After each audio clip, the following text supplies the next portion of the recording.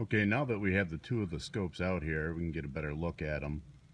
Just a quick story why I have two of these scopes. About 3 years ago, a friend of mine received the shorter scope, the one in front, for her birthday, and I borrowed it because she doesn't use it very much.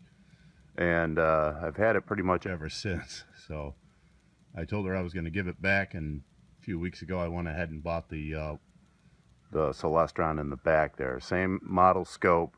There's a few differences, and I'm going to go over them here in a second. So one thing I did notice right away is that the controllers are slightly different. This here is the older controller, and you can see the buttons, the same amount of buttons, but they have different descriptors on them. Alright. The new one, as you can see here, different descriptors. Everything seems to work about the same, but if you look at the buttons on the side of the board, there's indentations right here.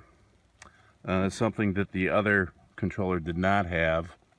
And another thing that I really like about the newer Celestron is the up and down arrows have a little barrier on the side. I don't know if you can see that, but at night you're doing everything by feel, and if you accidentally hit enter or line or back, you kind of screw yourself up.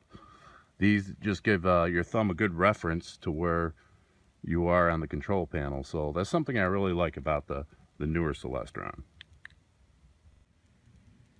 So I'm just going to go through the pros and cons real quick, and I'm going to have to hold the camera by hand for this. Sorry about the shakiness. And we'll start with the cons. Well, number one, parts don't seem to be too easy to find. A couple of years ago, I had the telescope out at a star party, and I broke that piece of plastic on the tripod. You think it'd be easy to find, but trust me, it's not.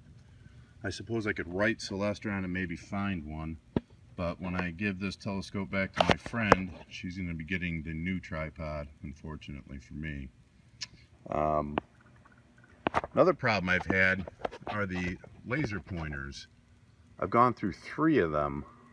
2 on this telescope that function just fine, and then just stopped working. And if I did something like put a new battery in it, it still wouldn't work. But if I put that same battery into another pointer, the battery worked fine. So it wasn't the battery, the pointer was just dying. And as a matter of fact, on this scope, when I bought it a few weeks ago, right out of the box, a laser pointer didn't work. So Celestron was good and sent me another one.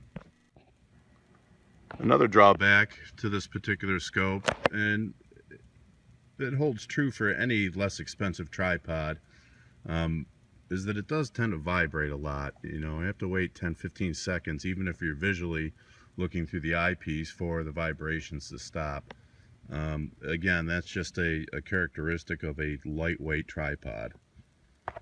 And finally, you're limited to a 30 to 40 second exposure if you're going to use the telescope for astrophotography, just because it's an alt-azimuth mount, so it basically goes up and over and up and over and over and down and over and down, instead of a nice smooth arc like an equatorial.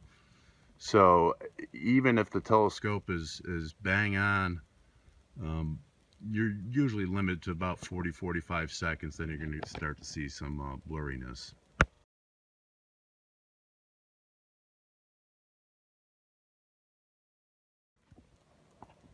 So on to the pros of the telescope. Its cost. It can be found for under $500. As a matter of fact, I got this new one a few weeks ago for far less than $500.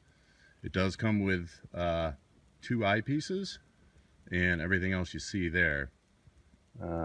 It's also very easy to use. The controller is pretty intuitive. I'm not very bright about these type of things, but it's not too difficult to figure out.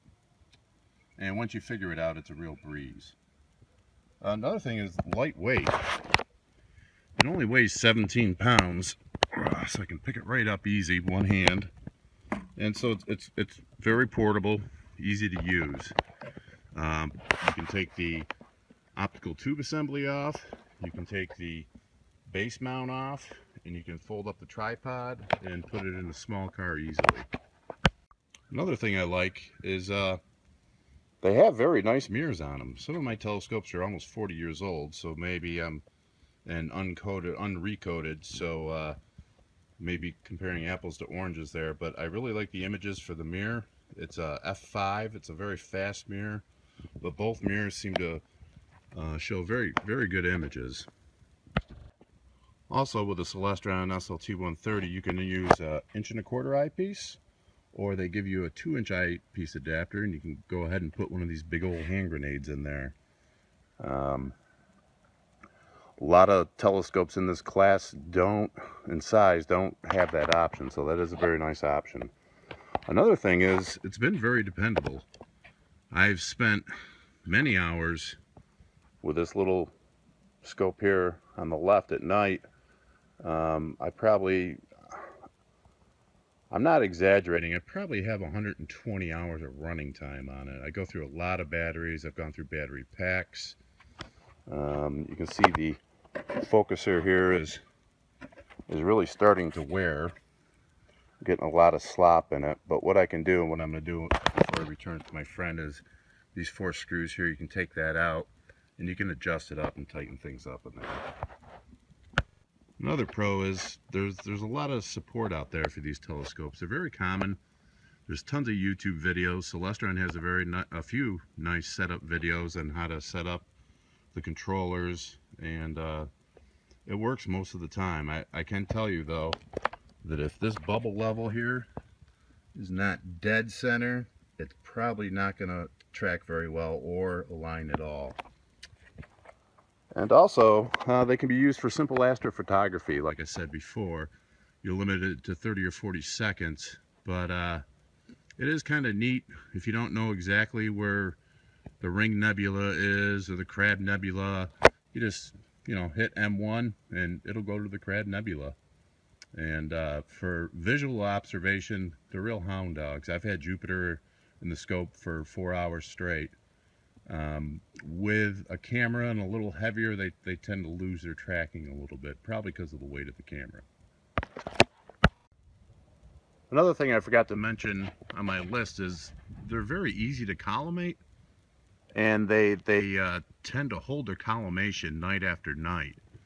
Some of my other reflector telescopes, I have to adjust it sometimes twice during the night, but these have really nice lockdown knobs and adjust knobs, and they really seem to do the job. And this one, I actually put the collimation device on. I have a laser collimator, and it was almost dead on from the factory, even after being shipped halfway across the country. So good thing there.